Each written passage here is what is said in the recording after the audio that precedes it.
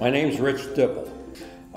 Really my favorite band or type of music, I really talk about, I'm kind of traditional jazz type person, the American Songbook. I can remember some years ago at the Fox, saw Count Basie and Ella Fitzgerald and Oscar Peterson, and I've seen Mel Torme. Unfortunately, all of them are gone now, but that's really, I guess, really the type of music that I've enjoyed, though when I was growing up, or I shouldn't say when I was college, disco was a big thing, which I know people don't like it, but I was kind of into it for a while, for whatever it's worth. And nowadays, because of my daughters, I'm kind of into some of this music. In fact, there's this one song by Drake.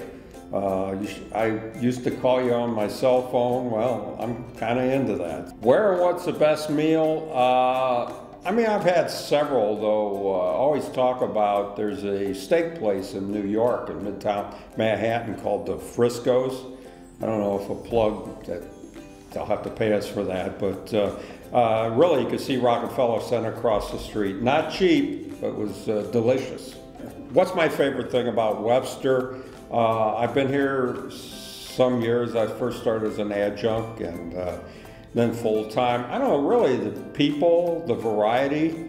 I think it's an interesting place that, you know, I'm in the business school, but we have that school of communications, and of course arts and science and education, but we have the fine arts. In fact, I was just talking to somebody I know who's in the fine arts school and talking about theater and music, and they have art, and I think that variety, that not all schools have that. They can have different variety of things, but I think that's what makes it Webster interesting, and the fact that at least we're talking about in St. Louis, fairly small, that you get to know the students.